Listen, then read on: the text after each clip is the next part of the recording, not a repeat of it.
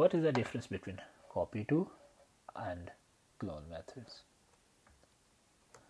The clone method returns a new array object containing all the elements in the original array, whereas a CopyTo method copies the elements of an array into another existing array. Just keep in mind, CopyTo method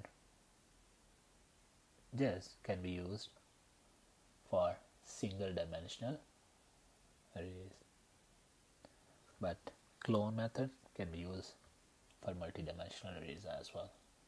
Also, as clone method returns object, therefore needs to be cast to the actual array type before it can be used.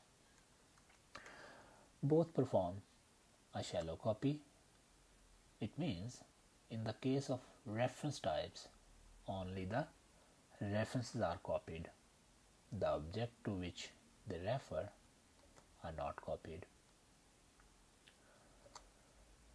So we can say a shallow copy means the contents contains references to the same object as the elements in the original array, whereas a deep copy would create a new instance of each element's object, resulting in a different yet identical object.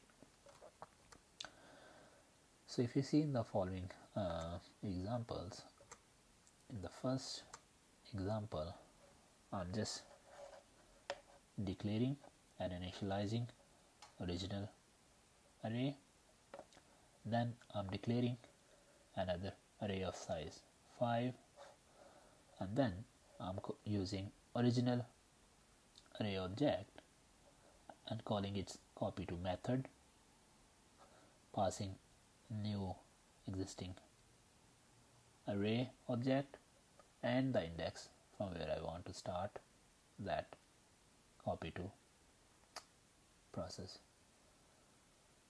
And in next few lines I'm just using for each to print all the elements of the new array in the console.